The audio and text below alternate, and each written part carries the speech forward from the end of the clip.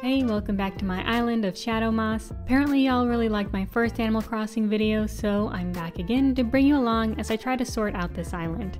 As you can see, we still have plenty of mess on our hands here, but we're gonna work on some of that today.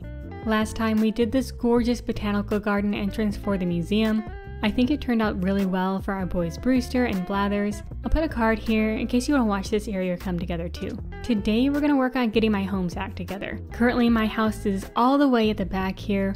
I don't have a super clear plan for what we're going to do with it yet, but we're going to sort that out as we go along.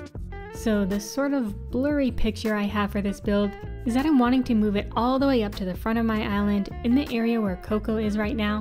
Then I want to turn it into a sort of antique thrift store. I love visiting these places in real life, and I love clutter, as you can see from the disaster that I have at the front over here. I just can't bring myself to throw this stuff away when maybe someone else could use it. So yeah, having a secondhand store where I can embrace my hoarder tendencies and maybe consolidate some of the excess items I have to give away sounds like the perfect use for my home. So let's jump into the speed build and we'll figure out what it's actually going to look like as we go. The first thing to do was to kick Coco out of her spot and move my house down here. She now has a lovely temporary spot up on the hill right next to where I'm storing all my simple panels that you saw earlier. Eventually she'll get a real spot, but I just needed her out of my way for now. Although I'm not entirely sure if I want to keep Coco or replace her with somebody else. I just happened upon her and thought she could be a good fit for my witchy area with Barbara, but I'm also not too attached to her and could see replacing her eventually. I'm thinking maybe Anka or Fuchsia could also be great. I'm partial to Anka, but let me know who you think would be a good replacement. Or if you're a Coco stan, convince me why I should keep her.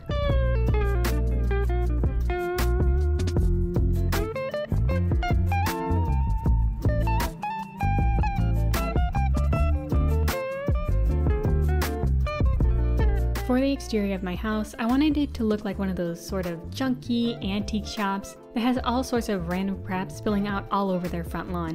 When you see a shop like that, you know it's going to be a good one with decent prices, at least in my opinion as someone who loves rusty old junk and has a small budget. So I grabbed a bunch of stuff from my storage and just started throwing it around till I liked the way it looked. There was so much back and forth here with me placing things down, moving them around, recoloring pieces, then getting distracted and bouncing around to other things, so I cut out a lot of it because it was too all over the place and hard to watch. Hopefully it's easier to follow now.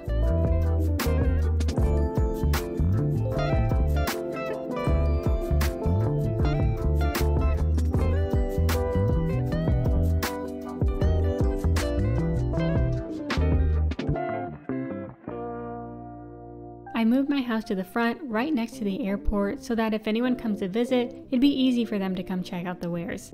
This little beach I wanted to utilize for sharing the extra items I have to give away. I have tons of things to share, so I definitely wanted to keep as much of this beach clear for them as possible, but I also didn't want it to look out of place or like a complete mess. So I put a few decorations to help tie it into the rest of the exterior and look like an extension of the shop. Then with the rest of it, I made this picnic blanket area to lay out all of my free items on. I put all the custom codes I use in this build in the description in case you'd like any of them for your own island.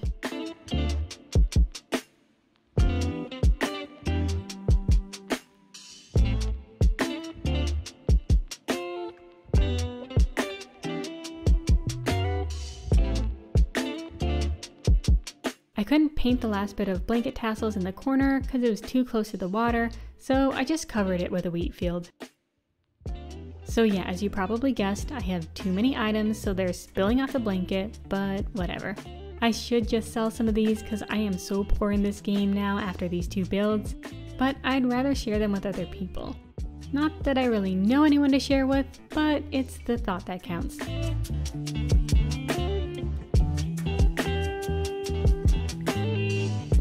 Speaking of being poor in Animal Crossing, labels showed up on one of the days I was working on this, and since I love changing my character's look, I definitely had to take her up on her request so that I can get those tailor's tickets. I don't have the savings to be spending actual bells on new clothes. She wanted a formal outfit, which I thought I was already wearing, but apparently you can't have her assess your current outfit for some damn reason, so I had to change it. Which isn't a big problem because I take any opportunity to change my character's look. If you saw my last video and you see me now, you can tell I don't have one specific look for my character. I know most people make their character look like themselves or keep their look consistent, but that's just so boring to me. This is a video game, and if I can completely change my person's look, I'm going to do that every chance I get. I keep my skin tone, eye shape, and eyebrows the same, but everything else gets switched up all the time. Hairstyle and color, eye color, I can't just pick one. I want all the possibilities all the time. This also ties into me not doing one single theme across my island. It's like my version of Bi Panic, but on my pansexual level, so it can't even stick to one aspect of my life.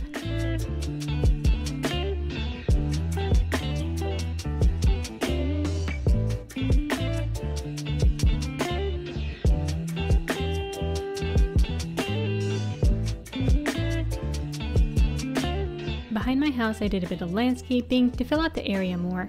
I originally did a whole thing back here, but it didn't look good, so I tore it all up, and now we're on to my second attempt.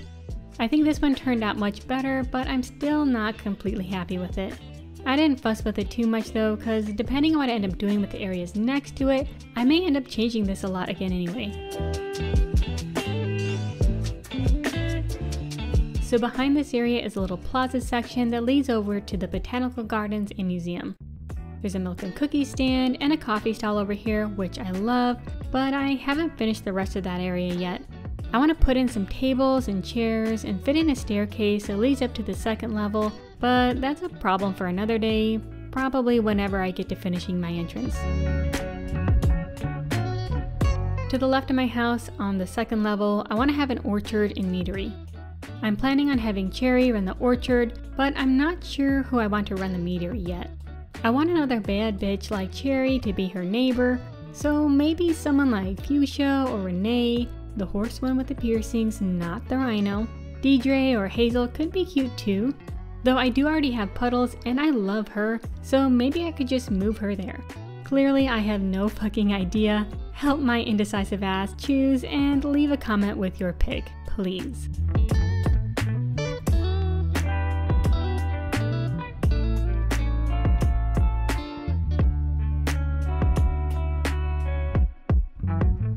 Moving inside to the main entrance of the home, I'm turning this into your typical antique store. We've got lots of old furniture and decor items all cluttered together. The main checkout counter is going to be down here too. This is exactly the type of antique store I want to visit in real life. When there's so much clutter you don't know where to look and it's hard to move around all the shit everywhere, that is the best place to find unique treasures for a deal. Walking into a shop where everything is clean and spaced out is an immediate no for me.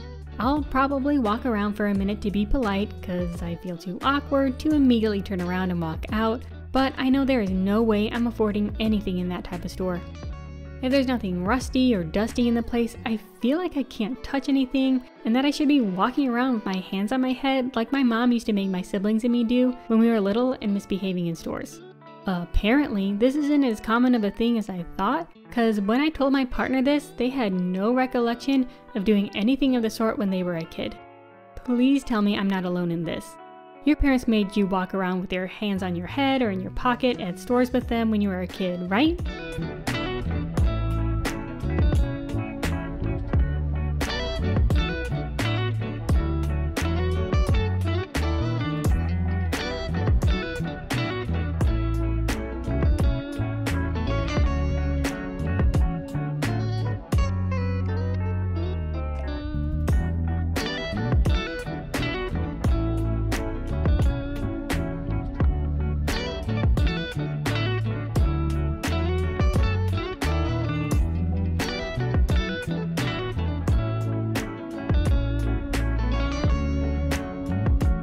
The room on the right I made into the kitchenware section.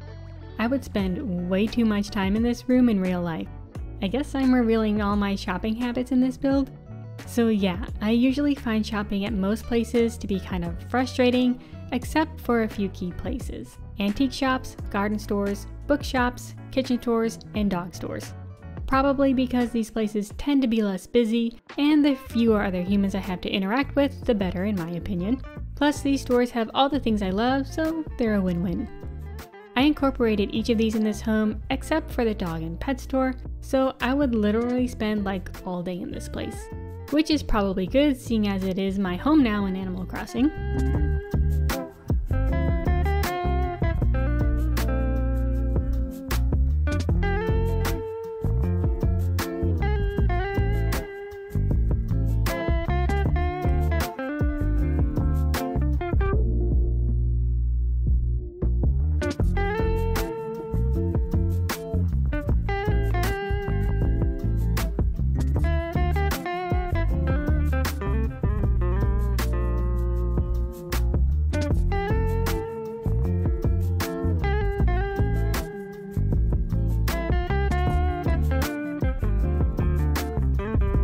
This next room is the one at the back, which I'm making into a used book section. I cut out quite a bit at the beginnings of this room because I could not for the life of me figure out the wallpaper and flooring combo I wanted and rearrange this room so much.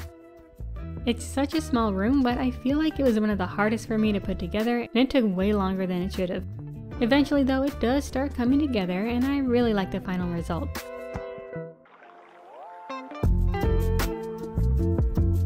Bookstores in general are so cozy and relaxing to me, and this one is no exception. Even if I don't buy anything, I just love walking around a good bookstore. The smell of books, especially mixed with fresh coffee if there's a cafe in the shop, is one of the best scents in the entire world. Shockingly, not everyone loves the smell for some reason. I remember growing up, my sister would complain about the weird smell when we'd go to bookstores. This blew my mind because I'm the exact opposite opinion. I'd happily smell it all day. You agree with me though, she's the weird one, right?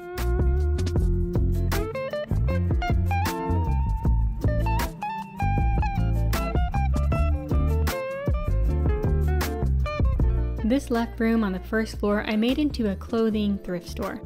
Most fashion is so unsustainable and gets expensive if you want to buy things that aren't going to fall apart in a year, so I buy most of my clothes secondhand online. This way I can get much nicer items for a price that's nicer on my wallet. Plus I get to try things on in the privacy of my home instead of going through the challenge of clothes shopping in store. I just feel like it's such a hassle to try on things in an actual store. There's usually way too many other people you have to move around and wait on, plus sales associates talk to you. And I just don't want to be acknowledged in any way when I'm in public. Even if they're just trying to help or saying welcome, I don't like it. It makes me feel like someone's watching my every move and that there's pressure on me to buy something. I used to work in retail, so I know usually they couldn't care less, but I still feel that way. So yeah, yay for online thrifting. Though I would go here because there'd be no other people to bother me, so I could actually shop in peace.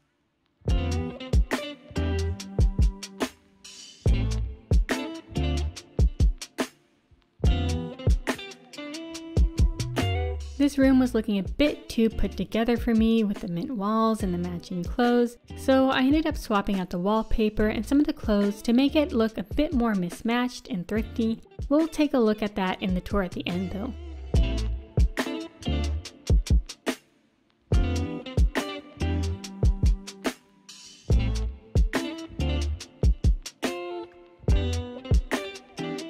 Moving down to the basement, I had to add in a bit of weirdness to this build, so I made it into an oddity shop.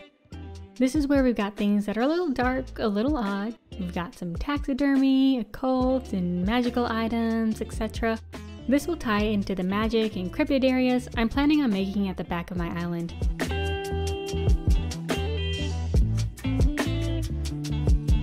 I've only been to one shop like this in real life when I visited Seattle. I don't remember what it was called, but it was also in a basement and they had so many cool, dark, mysterious items. I loved it. Unfortunately, I didn't get anything because I didn't have space to bring stuff back on my plane ride home. So instead, I'm living out my oddities collection fantasies in Animal Crossing with this basement.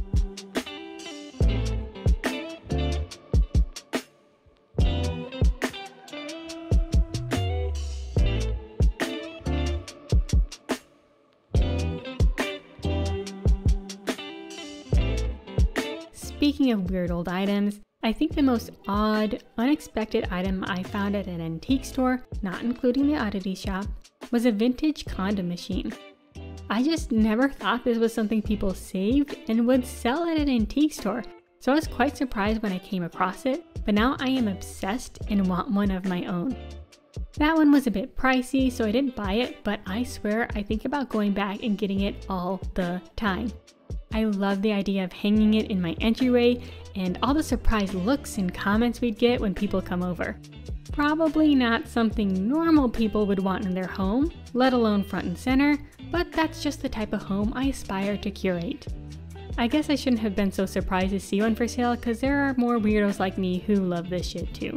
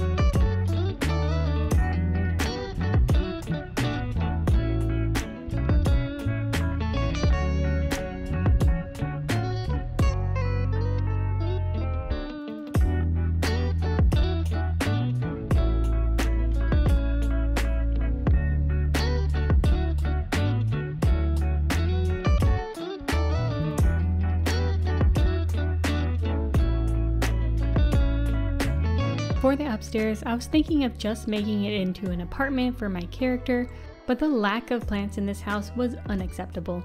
So I ended up splitting this room into a mini apartment attached to a little garden store. Like I went into in my last Animal Crossing video, I sort of suck at taking care of plants, yet I'm still undeterred from buying more and trying again. Maybe if I actually lived or worked at a plant shop or garden in real life, I'd finally learn how to be a proficient plant caretaker. Probably not though.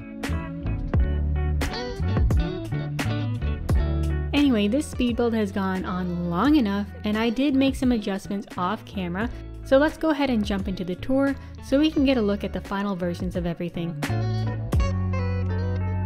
This took a long ass time, but it is finally done. We are here at the final build.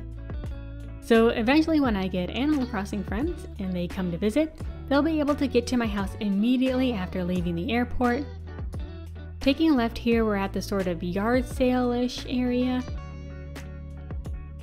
This definitely reminds me of an overflowing secondhand store. That bridge will lead over to where the swampy section of my island will be eventually. The background landscaping on this side could use some more work, but I'll do that when I work on the orchard and meadery later on. At the front here is the freebie beach, where visitors are welcome to take any of these dropped items that they want. Surprisingly, there are a few open spots for me to add more things to.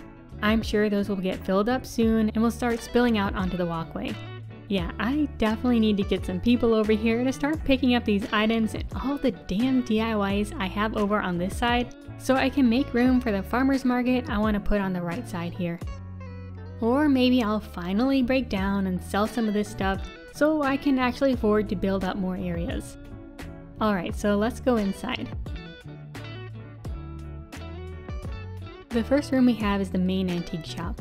The patterned red wallpaper with the red patterned rug and the dark woods is all a bit much, but in a good way, I think.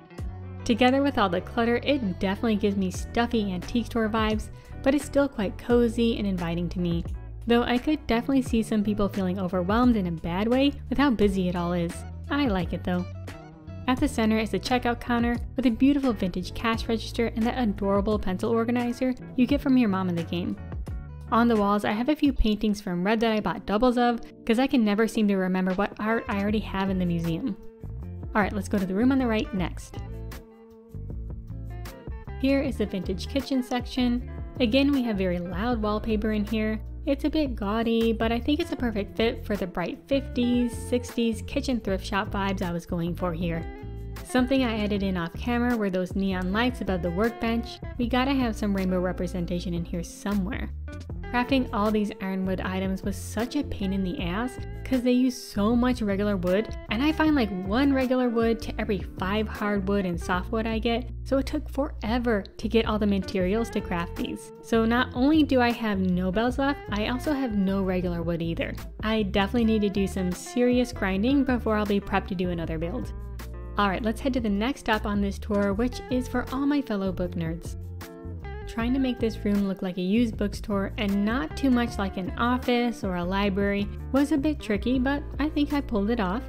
Having the tables and the surfaces filled with knickknacks and adding in the mismatched lamps and the layered furniture definitely helped get the point across. I would have loved to have been able to pile up junk on top of the bookshelves, but unfortunately there aren't any item slots on them. It still looks quite neat in here though. So let's move on to the last room on this first level. On the left is our secondhand clothing store. So this room looks quite a bit different from what you saw in the speed build. The other wallpaper and clothes were just too matchy and looked too much like a regular clothing boutique. So I swapped out the clothes for more vintage and mismatched pieces and changed the panel wallpaper to be this old brick instead. Those few changes made a big difference and now it looks much more like a thrift shop. I also added in some extra clutter around and some KK Slider records because I don't know why, but I feel like vintage clothing and record stores are like always either right next to each other or all in the same shop. So I added in some records and stuff around too. I especially like the rainbow disco ball and that mushroom rug with a little handbag on it. Those 3 items together give me groovy 70s vibes and I love them. Down in the basement we have the oddities shop, which is arguably the coolest room of them all. This is the perfect spot for me to show off all the taxidermy bug heads and models I love collecting, as well as any other sort of funky items I come across. Speaking of, I forgot to put any fossils down here. I can't believe I did that. I'm definitely gonna have to revisit this and add some down here. But yeah, all these rooms are sort of works in progress that I'll probably wind up adjusting here and there as I get new items and recipes. I think all these rooms look really good for using what I already have in the game though. Now let's go up to the second level for our final stop. This room you definitely didn't get much of a look at in the speed build, so here it is. Like I was saying, there just weren't enough plants in this home, so I felt the need to shrink my apartment space so I could squeeze in a little garden shop up here. So my living space is super tiny now, but it's definitely worth it to live next to all of these plants and probably wouldn't feel too cramped since it is part greenhouse. The air in this place must be so fresh. Let me try to squeeze back here into my apartment. It's a little bit tricky. This level is the most aligned with my aesthetic in real life. Lots of browns and greens, mid-century style. All the plants I try keeping alive but just end up slowly killing. I had to add a little quirkiness over here too, so I put up this crumploid gyroid. I just think it's so damn cute and sad looking, so crumply and wiggly, adorable. So that's everything. This whole build was quite the undertaking, and at the end of it I am majorly broke in terms of bells and wood, but it was worth it. I think this was a really fun idea for utilizing my character's home that incorporates places I enjoy in real life, as well as justifies my Animal Crossing hoarder tendencies. This clutter overload is probably not everyone's cup of tea, but I absolutely love it. I hope you enjoyed this build too. Let me know what area you want to see me work on for our next video. Thank you so much for watching. If you enjoyed this video, click the like button. I have plenty more builds coming, so if you want to see more, be sure to subscribe and ring the notification bell so you don't miss anything. Remember, be kind to yourself today, and I'll see you next time.